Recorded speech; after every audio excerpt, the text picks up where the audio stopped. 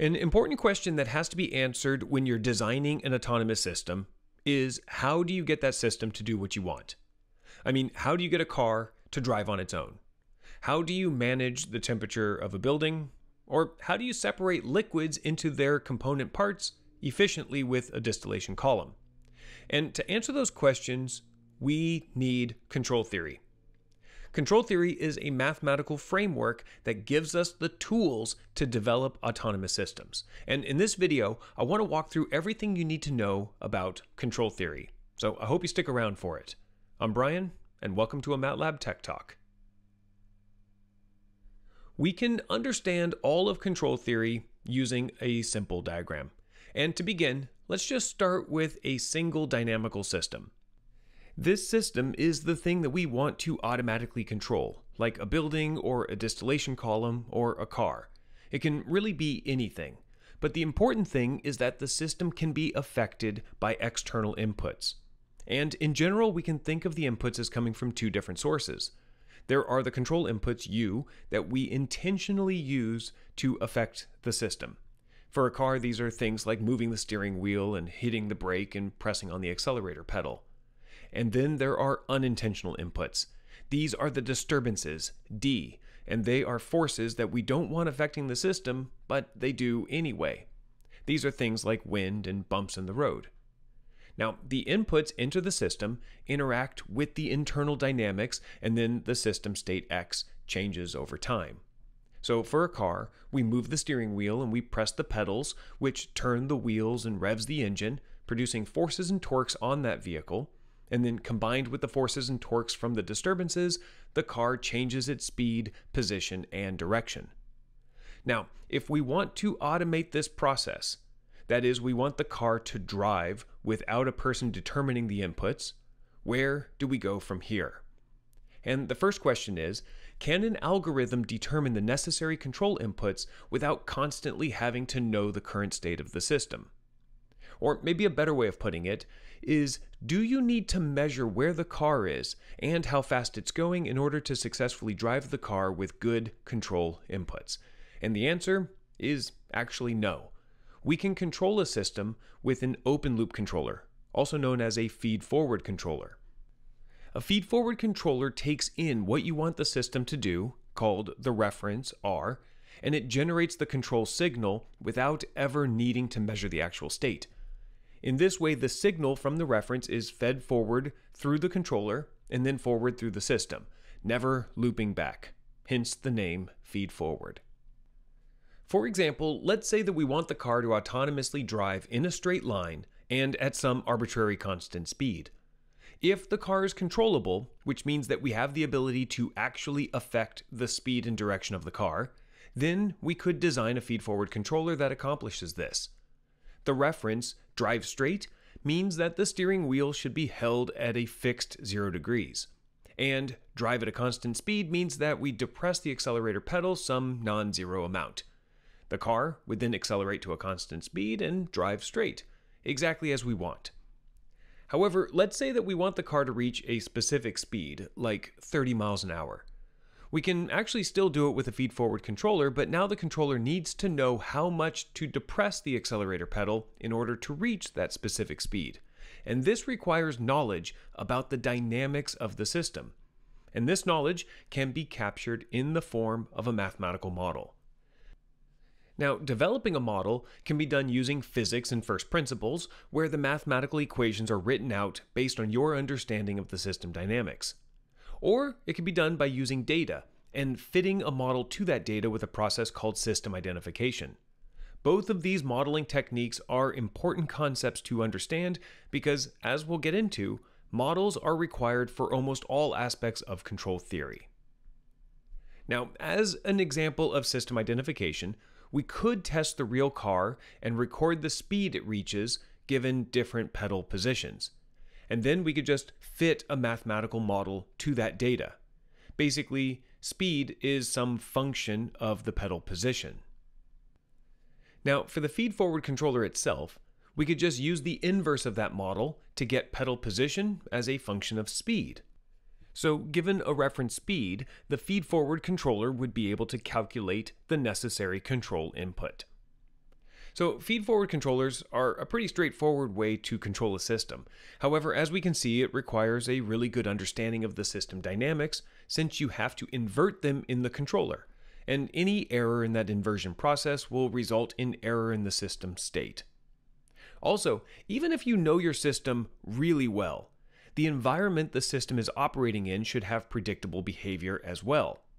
So that there's not a lot of unknown disturbances entering the system that you're not accounting for in the controller. Of course, it doesn't take much imagination to see that feed-forward control breaks down for systems that aren't robust to disturbances and uncertainty. I mean, imagine wanting to autonomously drive a car across a city with feed-forward control. Theoretically, you could map the city well enough and know your car well enough that you could essentially pre-program in all of the steering wheel and pedal commands and just let it go. And if you had perfect knowledge ahead of time, then the car would execute those commands and then make its way across the city unharmed. Obviously, though, this is unrealistic. I mean, not only are other cars and pedestrians impossible to predict perfectly, but even the smallest errors in the position and speed of your car will build over time and eventually deviate much too far from the intended path. So this is where feedback control, or closed loop control, comes to the rescue. In feedback control, the controller uses both the reference and the current state of the system to determine the appropriate control inputs. That is, the output is fed back, making a closed loop, hence the name. And in this way, if the system state starts to deviate from the reference, either because of disturbances or because of errors in our understanding of the system, then the controller can recognize those deviations, those errors, and adjust the control inputs accordingly. So feedback control is a self-correcting mechanism. And I like to think of feedback as a hack that we have to employ due to our inability to perfectly understand the system and its environment. We don't want to use feedback control, but we have to. All right, so feedback control is powerful, but it's also a lot more dangerous than feed-forward control. And the reason for this is that feed-forward changes the way we operate a system, but feedback changes the dynamics of the system. It changes its underlying behavior. And this is because with feedback, the controller changes the system state as a function of the current state. And that relationship is producing new dynamics. And changing dynamics means that we have the ability to change the stability of the system. And on the plus side, we can take an unstable or marginally stable system and make it more stable with feedback control. But on the negative side, we can also make a system less stable and even unstable. And this is why a lot of control theory is focused on designing and, importantly, analyzing feedback controllers. Because if you do it wrong, you can cause more harm than good. And since feedback control exists in many different types of systems, the control community over the years have developed many different types of feedback controllers. There are linear controllers like PID and full state feedback that assume the general behavior of the system being controlled is linear in nature. And if that's not the case, there are nonlinear controllers like on-off controllers and sliding mode controllers and gain scheduling. Now, often thinking in terms of linear versus nonlinear isn't the best way to choose a controller, so we define them in other ways as well. For example, there are robust controllers like mu synthesis and active disturbance rejection control, which focus on meeting requirements even in the face of uncertainty in the plant and in the environment. So we can guarantee that they are robust to a certain amount of uncertainty. There are adaptive controllers like extremum seeking and model reference adaptive control that adapt to changes in the system over time. There are optimal controllers like LQR, where a cost function is created, and then the controller tries to balance performance and effort by minimizing the total cost.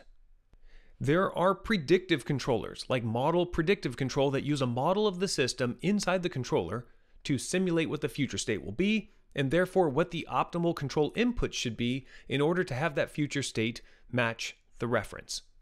There are intelligent controllers like fuzzy controllers or reinforcement learning that rely on data to learn the best controller.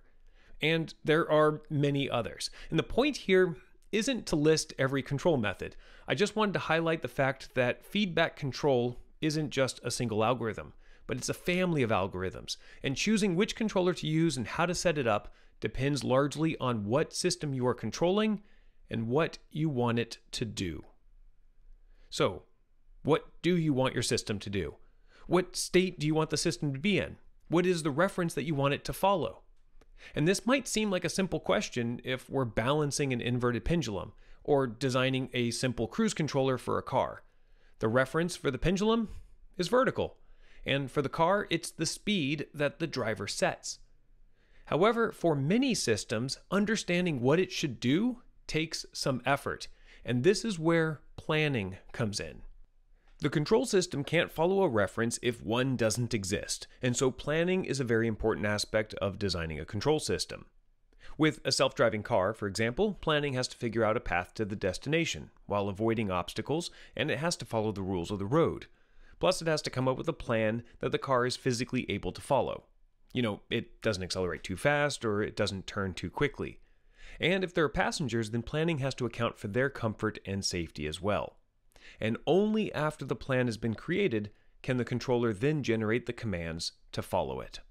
An example of two different graph-based planning methods are rapidly expanding random trees, RRT, and A*. Once again, there are too many different algorithms to name, but the important thing is that you understand that you have to develop a plan that your controller will then try to follow. All right, so once you know what you want the system to do and you have a feedback controller to do it, now you need to actually execute this plan. And as we know, for feedback controllers, this requires knowledge of the state of the system. That is, after all, what we are feeding back. And the problem is that we don't actually know the state unless we measure it. And measuring it with a sensor introduces noise. So for our car example, we're not feeding back the true speed of the car, we're feeding back a noisy measurement of the speed. And our controller is going to react to that noise. So in this way, noise in a feedback system actually affects the true state of the system. And so this is one additional problem that we're going to have to tackle with feedback control. A second problem is that of observability. In order to feed back the state of the system, we have to be able to observe the state of the system. And this requires sensors in enough places that every state that is fed back can be observed. Now, it's important to note that we don't have to measure every state directly, we just need to be able to observe every state. For example, if our car only has a speedometer, we can still observe acceleration by taking the derivative of the speed. So there are two things here.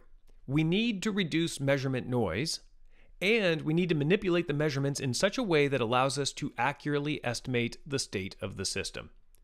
State estimation is therefore another important area of control theory.